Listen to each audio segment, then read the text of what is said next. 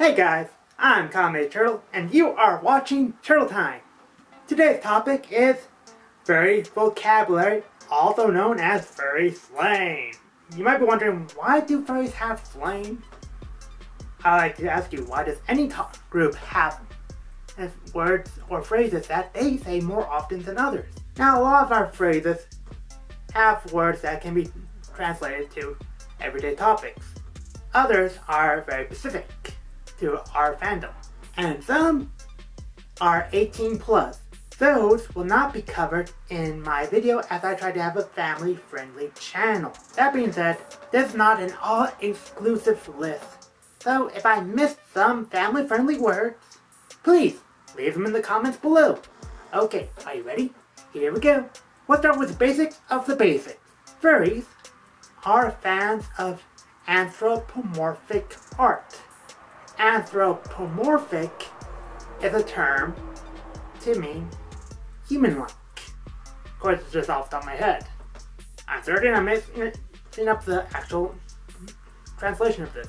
Anthropomorphic, or anthro for short, is what we refer to for characters that are able to speak, walk on hind legs, and or wear clothes like a human.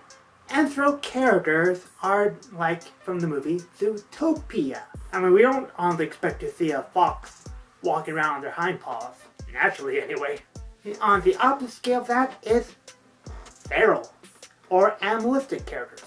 Feral characters are more animal-like. Still have some anthro qualities like the ability to speak or wear clothes, more like pet clothes really, but do not typically walk on hind legs. Characters like these are represented in the movie Lion King. Furries typically have something called a fursona.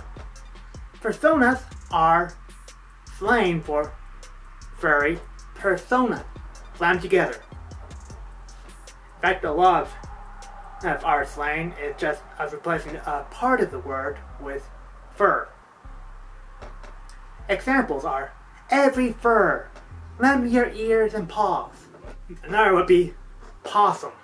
You don't know what that is abbreviated from? I pity you. Not all furs are actually represented by the mammalian or furry mammalian or animal covered with fur character. Some, like me, have reptilian character and are called scaly, a subset of the furry community, which in my opinion includes dragons or durgans, depending on how you want to pronounce it. Yes, I'm calling you out, dragon. You are scaly. No denying it. I don't care if you have fur. You are scaly. Other words might include stuff like snout or snoot, the snout of the fursuit head, maw, chompers or teeth, the mouth of the suit, feet, paws for your feet, and paws, that one's explanatory, beans. And these are the little paw pads in your paw. Both feet and hand paws might have beans. Beans can also be used to describe something cute or a younger fur. While we're on age topic, cub. Cub is to refer to anyone under the age of adulthood. Like a kid who's 11 years old at the local meet. On the opposite end of that spectrum is gray muzzle. Gray muzzles are referred to older furs. Typically anyone above the age of 30 or has been in the fandom for 10 plus years are referred to as gray muzzles, as they've been around the fandom for a long time. I normally reserve this for anyone above, but that's just me. Other parts of the fursuit include the bappers, or ears. I personally think they call bappers because if you turn your head around hard enough, you can bap someone in the face with it. Plantigrade and digitigrade, or digigrade if you prefer. Plantigrade refers both are styles of legs of the fursuit. Plantigrade is like pants on that we would wear normally. And digidegrade is for a more animalistic look, where they build up the curves of the suit with foam.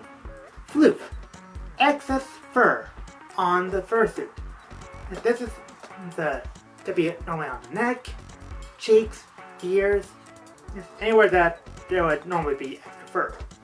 Some furs have only a little bit of floof, and others have all the floof. Boop. The action of bapping somebody on the nose, we just call it boop, scritch, or scratch. If you prefer, always ask a suitor before you give them a scritch, or a boop really. Even then, be gentle with it. It's like how you would teach a kid not to go full force when petting a dog, as that can actually damage the head if you do it too hard. Headless lounge is where we go to desuit while we're overheating, really. Fursuit is the costumes we wear. I should have covered that one earlier. Oh well. Breaking the magic.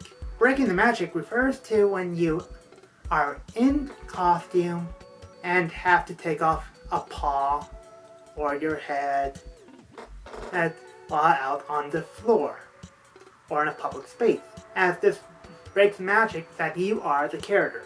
Poodling. Poodling is a term for when you go only wearing partial of your suit or intentionally showing skin, like this. Named after the poodle, for obvious reason. Hey, if you have a poodle Sona, go on, poodle all you want. Otherwise, try to wear a long sleeve if possible to help keep from breaking the magic. Otherwise, you do you. If you have any medical reasons, you do you, man. Fur meets.